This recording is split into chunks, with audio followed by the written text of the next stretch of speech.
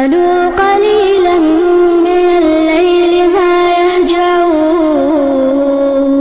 If you think about relationships that you establish, many times relationships don't fall apart between two people. Don't fall apart because of something catastrophic happening or because of some sort of wrongdoing on the part of either one of the parties. But sometimes things become too routine. And there's a loss of communication, even if it's subconscious. Two people don't know how to talk to each other anymore. And suddenly the luster goes away.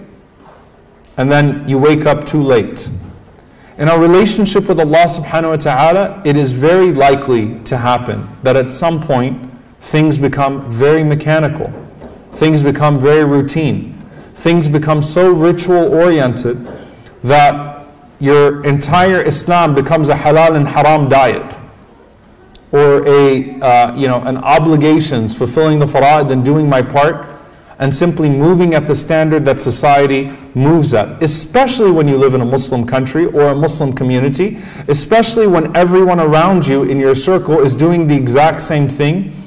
Not only can that render you complacent, it can render you bored, to where your faith doesn't really give you much in terms of that personal connection with Allah subhanahu wa ta'ala.